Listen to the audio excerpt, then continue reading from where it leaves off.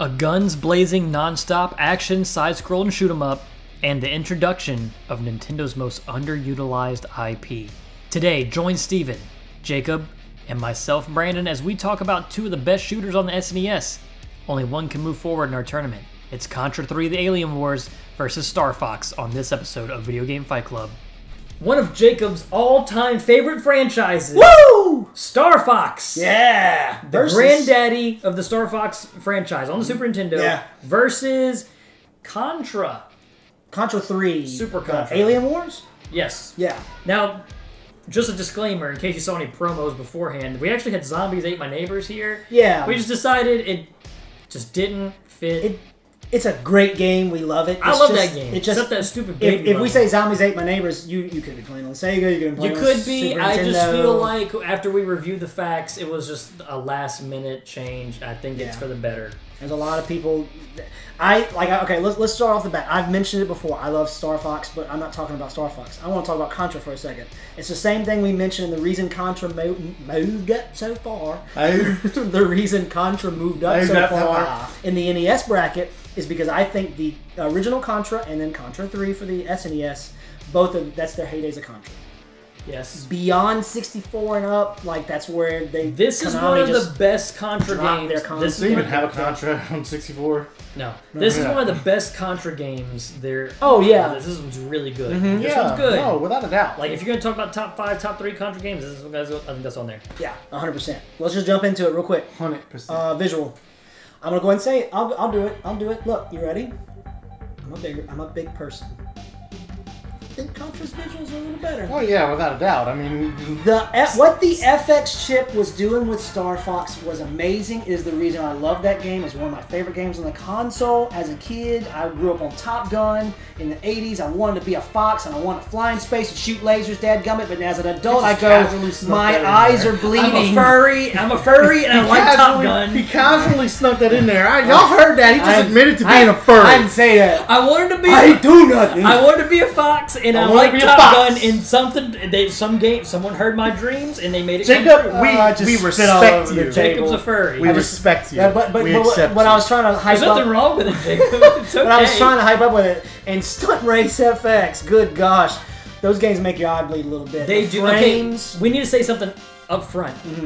We need to talk about, because Star Fox is one of the ones that's going to show its age more than any of the other ones, right? Yes. And I feel like you need to talk about it as it was versus how it is now. And we're going to talk about standing the test of time later. Yep.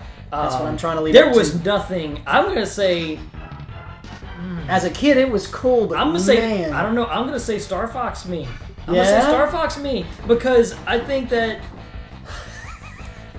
I don't know. Vincent has something to say about that. I'm going to say You Star upset Fox. him, dog. I'm going to say Star Fox because there was nothing quite like it. No. Ooh, there was nothing quite like it. It may have been rudimentary, very basic. There's probably more polygons in half of a fingernail in a video game now than there is in the entirety of Star Fox. Yeah. But at the time, there was nothing quite like it. Not And then at all. it simulated that 3D experience super well. Right. And you can do first person, you can do third person. So yeah. And don't forget Are you finished or are you done? Don't just speak. Go. Don't forget the little portraits at the bottom either. Yep, There was some sprite work in there. The continue screen. So they did good, and I understand that. And they had to be able to fit because it was a massive game. It was very demanding, and so they had to be able to fit that all on the cartridge. And I get that, and it looked really good with what it was trying to do. But I think Contra the fact that Contra's got a little bit more detail in comparison, I gotta go with Contra. Yeah, It does look good. That's what I'm saying. Really good. It does look really good. I think out of all those platforming games, we're not talking about shooters or Metroids or Mega Mans or anything like that, even though you're kind of shooting a little pellet. That game moves smooth. It looks smooth when you move. It gets a little framey in some places. Contra does get more framey with two characters. You're playing two but players. it does that game likes to show off the Mode 7 again. Yeah. That plane flies at the screen, right? Yeah. You have the stuff going on in the background. But it's a tough one, and that's what I wanted to say. I don't want to be biased about Star Fox. If you go back as an adult and play it, and it's ooh, it's struggling a little bit. Yeah. But I cannot deny I go back to Kid Jacob, excuse me, the wonder that I had, which is what you're explaining, of just holy cow. Do you remember that very first cutscene that Yeah, that big old thing flying overhead. And I agree with and you. Zooms in. I mean, not only let's not talk about the graphics itself, but also presentation as a whole. I think Star Fox has a better presentation as far as telling the story. Oh no, 100%. Well, let's move on. And I agree with you in your assessment of that. But you know, the fact to me is that I pretty much agree with where Jacob's coming from with this. It's just the fact that as an adult, if you pick it back up, it looks real rough. Well, also like whenever you fight certain dude. Remember how Andros looks super cool, and he's like spitting just tiles at you. Yeah. Or like whenever the weird cube Andros comes out, it's like, well, I don't know what that's supposed to be. Yeah. But I think I'm going Star Fox. Okay. All right, next. What's next? Audio. Oh, Star Fox, bro. Star Fox. Get this out of here. Star Fox. The music. Contra, dude. Hold on, let me say something. Yeah. Let me say something. Say something. Contra has really great sound design. Has great music. That jingle, din din din din din din din. That's incredible. Cool. But Star Fox 1, mark my words, has the best soundtrack in the entire franchise of Star Fox. I agree with that. They did not replicate it. It is Corneria. Corneria theme. Yes. Dude, that first level, scramble on these shootout. I get goosebumps. I get as a kid. All incoming enemy fighters prepare, and then you blast off. The and voices. you see They actually use voice acting. Yeah, voice you acting. see your first Good luck. squad mates come out, Good and luck. then Fox comes out, and the music kicks in. He's checking with his teammates. Let's freaking kill some aliens, baby! Woo! Ba-bam. Sorry, it's my. Bam. I like Star Fox. Yeah. I love the little animal banter. Yeah, I me love too. that. That's great. I love that radio. I wanted that more of radio it. chatter. Yeah. Like I know it sounds so goofy looking back, and it's like that. We always joke like that, but I mean, Right. like in all great. honesty, though, man, like it was really cool to see that radio chatter between the four of them. Well, what's even cooler is at the very end, Pepper and Fox talk. Yes, they have a And conversation. in my head as a kid, I'm like, oh my gosh, there's words coming out of my TV from a video game, bro. Not, Like, and what not the just heck? words, good sounding words. Yeah. It's not just like or B-17 bomber. It's none of those. It's you know what I'm talking about? Yes. Or like that one game. What is it? Is it Double Dribble where they sing the Maybe. the national anthem and it Yeah. sounds Oh, it's bad. abysmal? It's bad. This sounded like real, like it sounded like phone quality. Yeah. Like This is Pepper. Congratulate you on a job well done. Roger, I'm heading back to Corneria. yeah, dude, it was great. I Oh, love that game. dude. Sorry. It's The audio Can we is go so fantastically done. Not just that, but the sound effects too. The different- The lasers. Insector has The those smart metal dancing bomb. legs. Yeah. on the Oh, ground. dude, Yeah. I play Star Fox music on our podcast almost every So episode. much. Every episode, dude. I love. He does it so The sad part much. is the composer for that never went on to make any more music. Nah, like he, so he sad. made music, but not for video games. And Yeah. that is a like Killer. oh incredible. I don't think there's a single bad song on that Not at all. soundtrack. It's Bangers. Mechanically, Bangers, can we talk about bangers. mechanics? I have to go with Star Fox. Star Fox again. this is where it's gonna get tough because I don't know Contra Contra does some neat stuff. multiplayer. Yes, that's Contra does have that going for him. that's but that secret weapon they got, and They it works really good. Multiplayer, the controls are buttery smooth. Butter smooth. It- Yes. if you know what you're doing in that game, you cannot blame it on the controls because it's going to do everything you need it to do. It is a little hard to shoot diagonally sometimes, I feel like. I wish their palettes would have been just a little bit different because they go with a lot of yellows, oranges, and both of them have yeah, blue. I Because mean- like sometimes I'd lose my character and your character, vice versa. Yeah, that's well, when they visual, get but- over each other, they kind of blend in a little bit. But The different weapon effects, the spread shot, the Yeah. homing missile, the explosions. Dude, that one boss fight we were doing where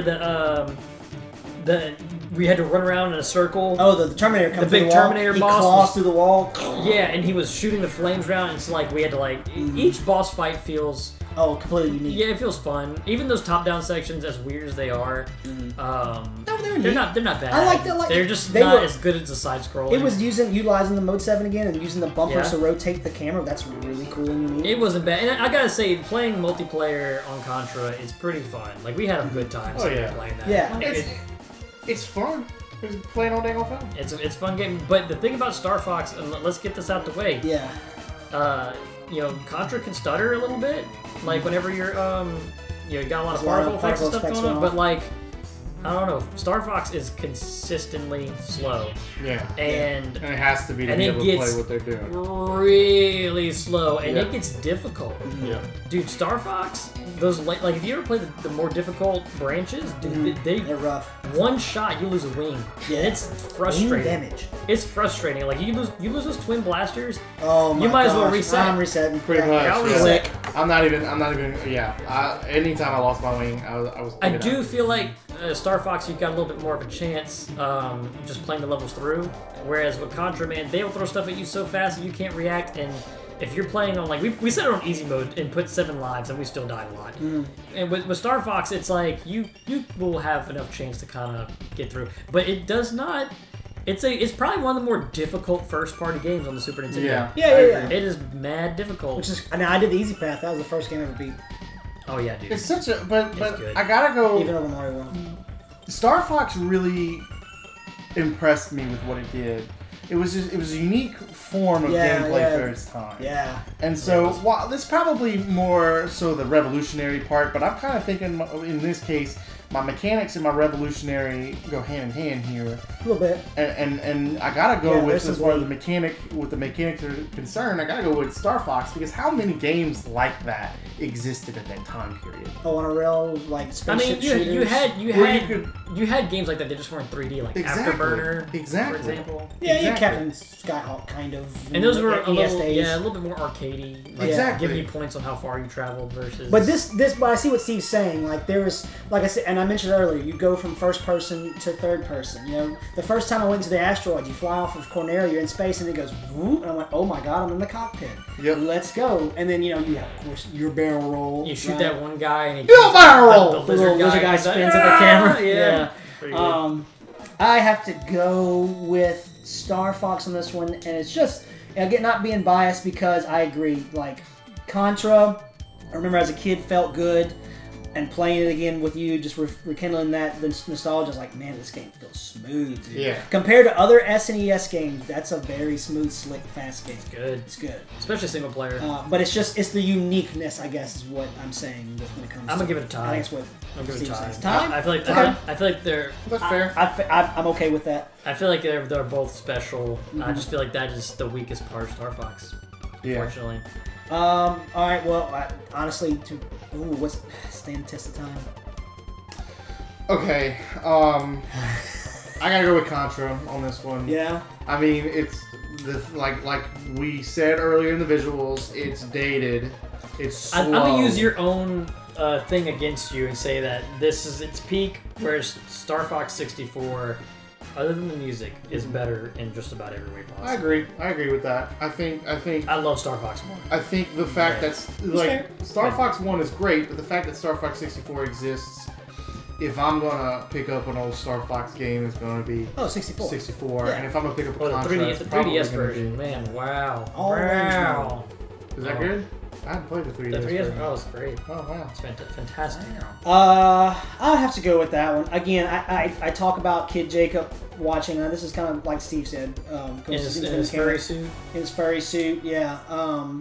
Just playing it, just being amazed by what it was doing back then, but I didn't know any better. But like going back, you go. At the time, it was amazing. Yeah. There's nothing quite like but it. the test of time is how does it look now? And we look back at it, and it's like, oh. What? Well, I think there's a charm to it. There is. There really is. And I'm not trying to knock it. I'm not like there is some charm to it. But I mean, if I got to compare the two, it is a little difficult. Like, and then multiplayer gives it the bonus. Yeah, I think Contra gets tough. It does. It always has been tough. I think with Contra, but that's also its appeal. Yeah, sorry. I think with Contra, like, if you're playing, like, some people might look at Star Fox and be like, what is that supposed to be? Like, that bad guy? What is that? Exactly. But then, like, with Contra, it's like, those are two T-800s hanging right there. That's what that is. 100%. That's a xenomorph with wings. Yeah. We thought it was a hand coming out of his Got a mouth. wiener bug coming after us. I don't know what that is, but that's a wiener. What is revolutionary for its time? Star Fox. Star Fox. Yes. Star Fox did something new. Yes. Completely new style of gameplay. Contra came in and go, hey, we're going to do the same game, but we got mode 7. The literal same thing we It's did going to be before. smoother. What represents the console? Star Fox. Star Fox. First party games are always going to get a nod like that. It's time to vote. Jacob, go. Do I have to say it? No, we know. Okay. You have to cast your vote. Click. Cast it into the fire! Star Fox. Star Fox 2. Star Fox 2? Yeah. I like Star Fox 2. Star Fox 2 is good. Star I Fox like 2 that was game. really fun. Yeah. I think I like Star Fox 2 Too better bad than it Star didn't Fox. exist as kids. That's kind of one of That's the hardest debatable. things. Those are really good. That's kind of one of the worst things about that game is that Star Fox 2 should have existed. It was really good. My vote, Star Fox, all the way. I mean, nothing against Contra, but, you know, the fact that Star Fox was like, it was revolutionary. I mean, it was a 3D rail shooter where you had complete control over the ship's movements. I mean, on the rail, obviously, but it's not so much like you... Like, I think a lot of times, and I haven't really played a whole lot of rail shooters like that, so forgive me if I'm wrong, but I feel like in those days... You got a big Panzer Dragoon fan over If here. you had a lot of things that were oncoming to you, the only way you could dodge them is by destroying them, shooting them. Whereas with Star Fox, you were dodging them, you were moving up and down, you had to maneuver through that space, and to me is so revolutionary. But not only just that, but the different paths you could take. Like the difficulty was dictated by those paths. Yeah, the That lilac freaking black hole. What is that? There's an aspect of Star Fox I haven't brought up, and it was a negative, but we might have to do that later. Sure. Just remind me. Okay. But my vote was for Star Fox. Star Fox it is, ladies and gentlemen. Star Fox wins.